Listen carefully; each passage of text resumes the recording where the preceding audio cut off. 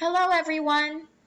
Today I'm going to talk to you about using your reading tools in Achieve3000. When you get to step 2, reading the article, you are going to notice that you have several tools to use when interacting with the text. This blue icon is going to appear after every paragraph. You are going to use this tool to make reading connections. When you make a reading connection, you can either choose to summarize the paragraph that you just read, generate questions about the paragraph you just read, or set the purpose for the paragraph that you just read. One note on setting the purpose.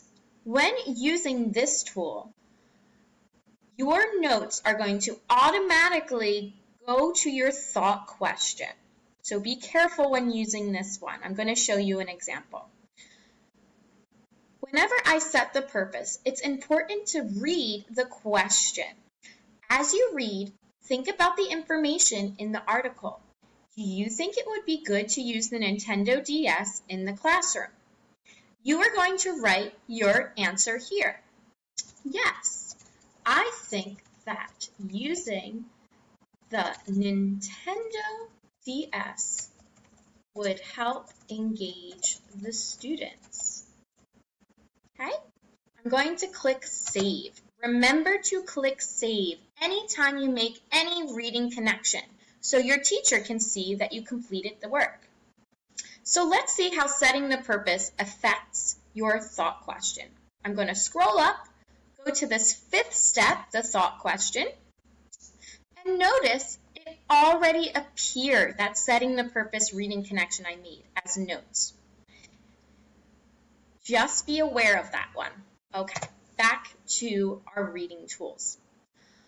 You also are going to notice that you have a toolbar on this side.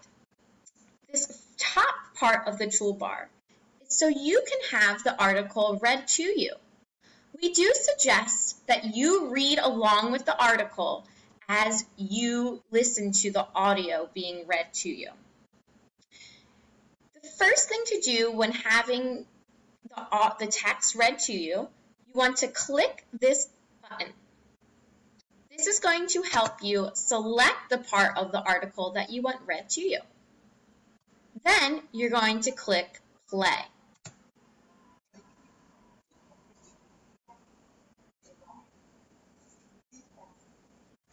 Click this stop button to have the audio turned off. If you want the audio to go a little bit slower, click the slow option. A little bit faster, click the fast option. Please reach out to me or any of your teachers if you have any questions about the reading connections and the top part of the toolbar. The bottom part of the toolbar is so you can highlight a word, a sentence, or a whole paragraph in an article. What you need to do is first select what color you would like to highlight. Then find the sentence, word, or paragraph you need to highlight. Then click that highlighting button again, and you will notice it appears. Again, please reach out to your teacher either in chat or email if you have any questions about these tools. Happy reading!